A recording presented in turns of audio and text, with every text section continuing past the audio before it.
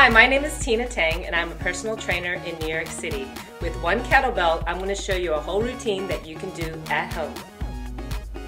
This move is called the Kettlebell Deadlift.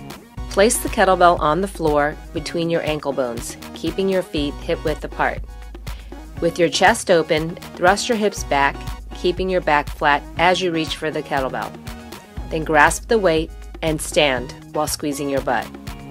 The deadlift is one of the most important exercises for hip mobility.